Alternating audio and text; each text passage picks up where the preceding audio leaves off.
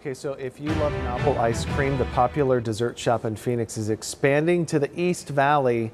The new location is in downtown Mesa and has all of their signature treats like the donut ice cream sandwich, which is incredible. Whoa. And, oh, Allison. Whoa. And the waffle cones with candy eyes.